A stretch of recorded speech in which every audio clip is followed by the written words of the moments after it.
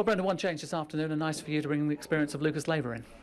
Yeah, he's obviously missed out the last couple of weeks, and he's done very well so far this season. So it's a natural position for him to come into. Obviously, Victor Moser's done very well since he's been here, but just tactically looking at the game a little different.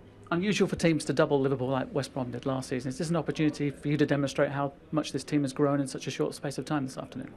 Yeah, the two results were disappointing, there's no doubt about that. I think first half up there in the first game of the season we played very well, and then we were down to 10 men and they exploited that very well, won comfortably in the end on the day. And the second game we dominated the game here and lost to 2 late goals. So yeah, we know that they'll be very well organised, hard to beat, but these are the games really that we have to be winning to sustain that challenge at the top end. And 50 years of You'll Never Walk Alone, you sat in the away dugout and listened to it, you're now in the home dugout. How much easier does it make your job hearing that behind your players? Well, it's really, really special, I think, when you come down that tunnel and you come into that sort of cauldron of noise. It's incredible, really.